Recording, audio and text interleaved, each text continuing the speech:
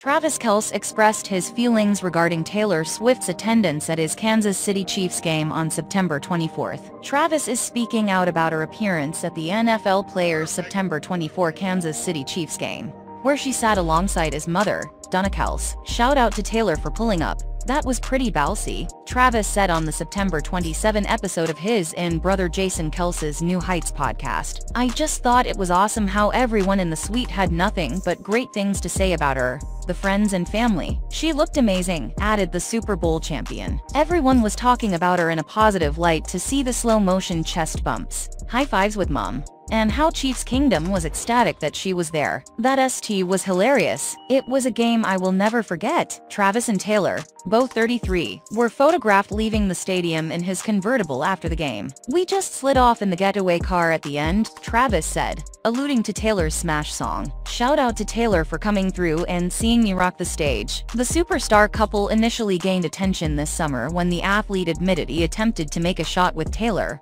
at her Eras Tour performance in Kansas City. Taylor agreed to Travis's invitation to watch him play at Arrowhead Stadium after he failed to give her a friendship bracelet he had crafted with his phone number on it. And why did Travis decide to talk about his personal life on the podcast? He said, "I realize I've drawn all of this attention to myself. I made the friendship bracelets and told everyone how disappointed I was that I didn't get to meet Taylor. Realistically," he said, "I want to respect both of our lives, because it's my personal life. She's not as prominent in the media as I am. What with doing this program every week and having fun on other guys' shows during the NFL season. I hope you like the video, subscribe, and thanks for watching."